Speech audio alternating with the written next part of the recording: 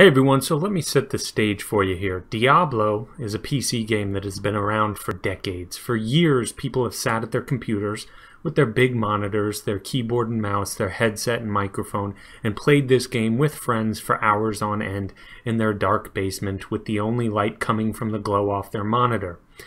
Now Blizzard comes out with a huge announcement at BlizzCon for a new Diablo game. People are excited. They've been hoping for a Diablo 2 remaster, or an expansion for Diablo 3, or a new class for Diablo 3, or just a large amount of new content for Diablo 3. The list of things they were hoping for was a mile long, and what did they get? They get a cell phone game, not even by Blizzard, but the Chinese company NetEase. Blizzard gave all the Diablo assets to this company, and it looks like they just reskinned a pre-existing game called Crusaders of Light. Take that large monitor you have and shrink it to the palm of your hand. Take that speaker system you have for your PC and turn it into a few pinholes that sound comes out of. Take that comfortable keyboard and mouse you use to control and swap it with some finger swipes on glass. Take that seat you can recline in with your back straight and change it to you being hunched over your phone.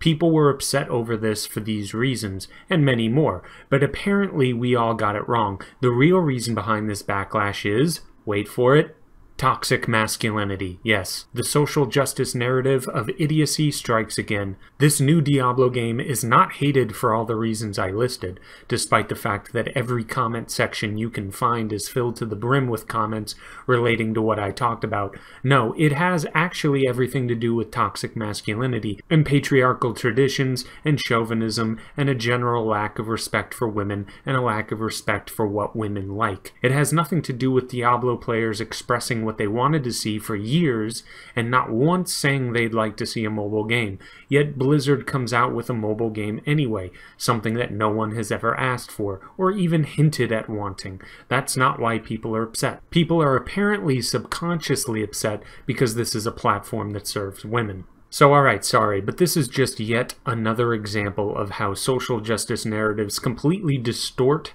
and destroy someone's ability to think critically and have a perspective that is in line with reality.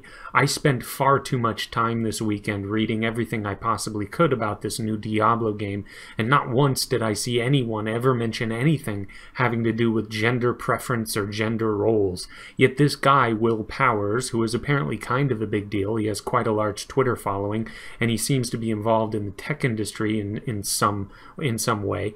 This guy has the answer, and that answer is that you are all women-bashing chauvinists.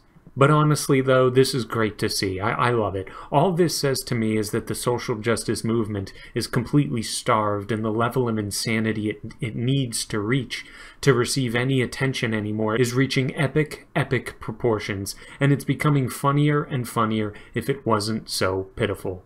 But that's all for now. Like and subscribe and all that stuff. So long, my friends.